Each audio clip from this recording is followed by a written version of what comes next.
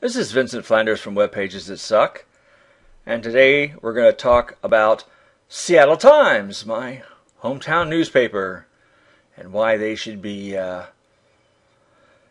outed here is because of something very, very silly. I saw that Keith Jarrett played in town, and I regret that I missed him. I'd seen him about 25 years ago in L.A., great concert my wife and I went to, and I was interested. So I read the review, and then I see a picture of Keith Jarrett, and it says Enlarge. And I said, oh, okay, great. Let's get a bigger picture, enlarged picture. And this is what we get. It's the same size. This is wrong. This is morally wrong.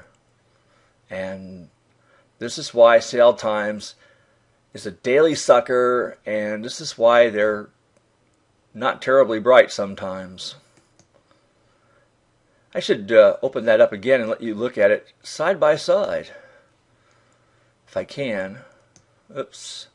Let's see. Can I? Yeah. Yeah, that's the enlarged picture.